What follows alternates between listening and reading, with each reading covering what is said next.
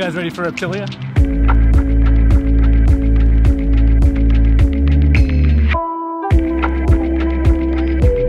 Aloha, friends and family. We got Steve, we got Dave. What's up? And we got this thing that I found in the trunk. I'm not sure who this belongs to, but is this yours, Steve? That's mine. This belongs to Steve. We're not here to judge you. I just wanted to. It's a Canadian thing. What is it? This is how they do it in Canada. I don't know, Dave. That was in the trunk? Yeah. Did you open it? It's Steve's. Don't open it. Was this literally in the trunk? Yeah, that's mine. So obviously we're here in Canada, and the plan is to go to Reptilia, which is an awesome zoo, reptile type zoo that I was actually thinking about going to last time we were here, but we went to Niagara Falls instead, which was also awesome. But I'm looking forward to check out this place, and I'm gonna try and film it in a way that Dave doesn't film it, so you're not watching the same video when you watch Dave's video. I didn't know that Canada had traffic. I also didn't know that Canada had Englishmen, but look, it does. We got Gavin, we got Kevin. How's it going? We're going. Hey Dave. Yeah. Are we gonna get there safely? No. Bam! Made it to Reptilia. I think it was an old Home Depot, that's what Steve said. It used to be a Home Depot, but now it's got awesome stuff. So here's what we determined so far. Dave is dangerous. He almost killed us 3 times on the way here, like 7 U-turns. Gavin kept playing with his seat belt, and we found out Kevin is a true rock and roll fan. Steve is most mild-mannered so far. I'm sure that's gonna change the more coffee he has. But we're going inside. You guys get out of my vlog.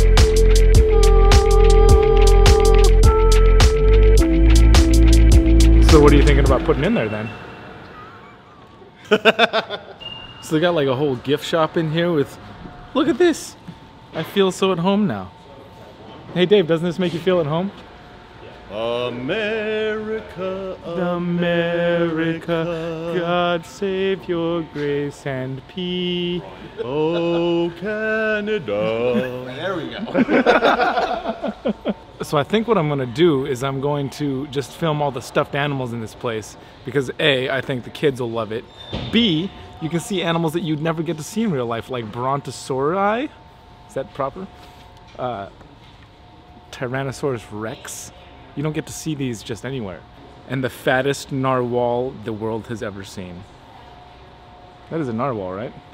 So Cheryl's been kind enough to invite us in. My sister's name's actually Cheryl too, so people named Cheryl are very near and dear to my heart. She's watching this too. Hi Cheryl. All right, here we have a plumed basilisk. Brian, how do you pronounce that? Sick. A plumed basilisk. It's written in Canadian, I can't read that. Yeah, I know. You're having issues today. Yeah. A plumed basilisk. Blah, blah, but I did it again. All right, so here we have a plumed basilisk.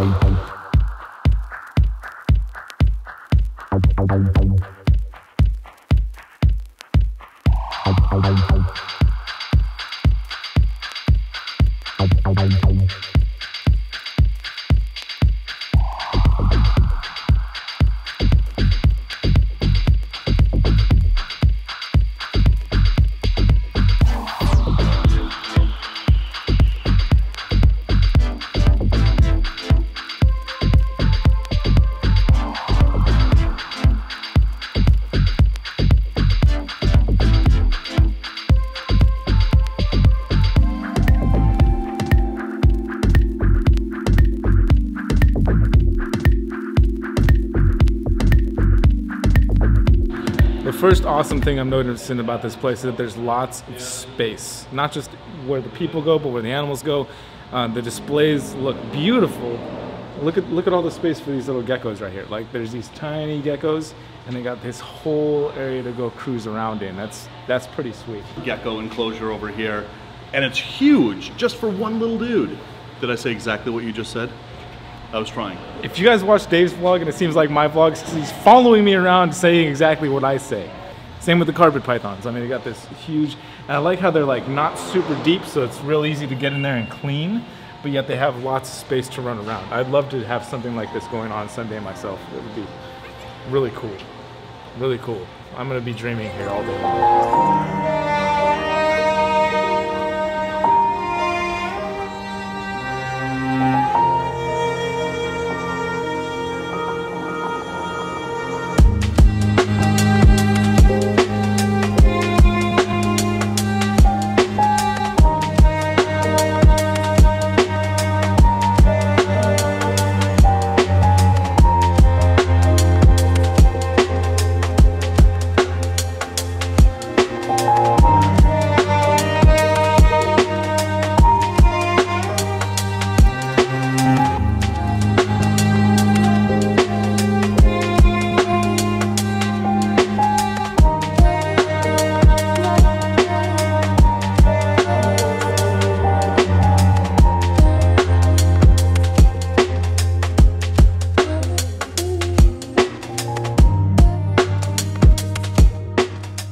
so this place is amazing. The amount of work they've put into all the enclosures, I've literally never seen anything that tops it to date.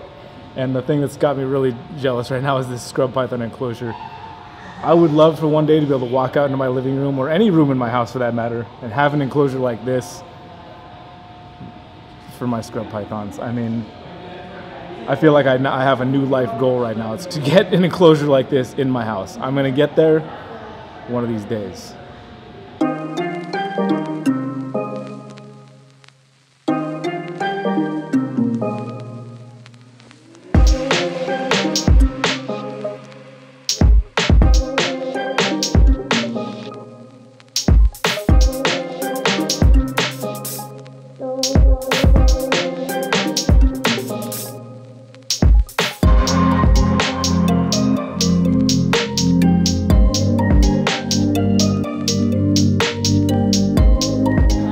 I mean, seriously, look at this. Look at this huge enclosure right here. This is all for a little poison dart frog. I mean, there's a few poison dart frogs in here, but the enclosure is huge. Like, I could live in this enclosure. I've lived in spaces smaller than this. Anyway, this place is amazing. One of the awesome things I'm discovering about being here is really figuring out exactly how many takes it takes Dave to talk about what he's talking about. So far I'm up to 27 and I don't have it right yet. Okay. So this new location was built in an old Home Depot. Brian, you're making me very nervous. So this new location of Reptilia was built in an old Home Depot. So there's plenty of space in here, and these cages are so well designed and really huge for all of these animals. And see, this is what screws me up right there, this guy. So these cages are really well designed, and so these cages are Cheryl said I can go ahead and climb in with this 25-year-old boa constrictor, so that's pretty cool. Mm-hmm. Yeah, so we call her Beast, and then we have Gaston over there in the corner as well. And nice. Of course, we have a Belle. My pants aren't stretchy today. Yep, her owner had her for that length of time. Just recently decided that maybe she would do well in an environment like this where she'd have more space and perhaps get the chance to exercise a little bit more. So definitely one of my dreams as a kid was to be able to climb inside of the zoo enclosures when you're visiting places like this, and to get to actually do it is... nothing. No words.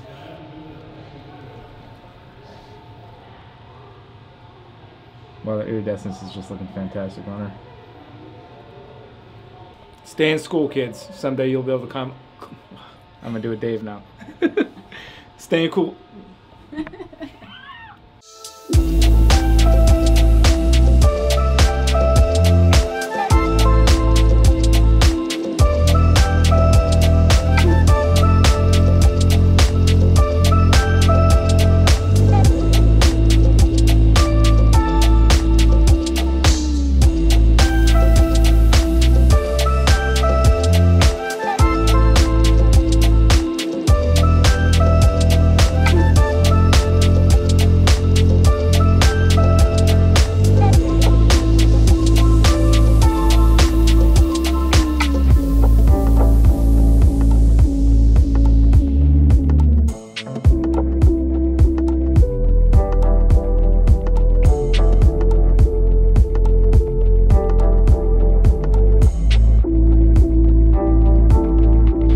So I'd say one of my favorite things about places like this is like the ability to see all these animals and get this footage, all these different animals up close, like versus trying to go out to the wild to find all this stuff. Yeah. And we're talking about potentially months or years, right? Yeah. To be able to get. For me, as I said to Dave, to be a breeder or a keeper is one thing, but to come and see these amazing animals in their own environment, up close and personal, like you said, you get a chance to see everything from all different continents up close and personal. Obviously very safe. The enclosures are absolutely awesome, and just seeing the animals like this really does make you appreciate as a person these animals in the wild, and conservation is something that, you know, is important to all of us. Even though, you know, I breed reptiles, it doesn't mean that I'm not all up for conservation and all that sort of stuff. So for me, seeing these animals in these enclosures is absolutely awesome, and I just can't get over.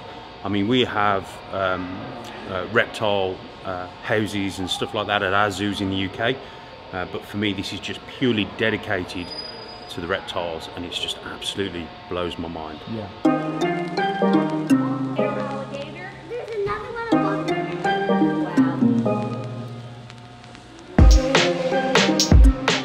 Just when I was thinking I couldn't be any more mind blown with this place, then I walk over and see Nile crocodiles in a huge, enormous enclosure. It's like this place just keeps going and going.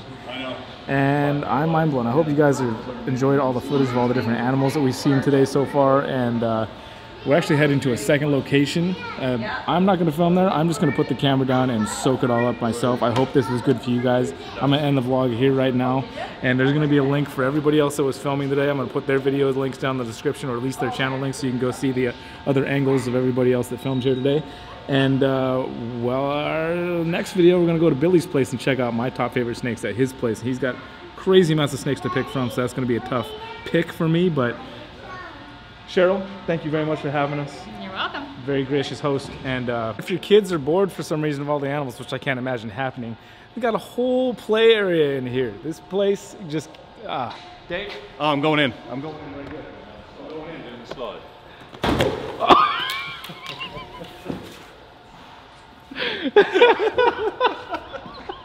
Well, first of all, we had the clutch hatch out. Where's the thing? All of these eggs that had snakes, they all crawled out.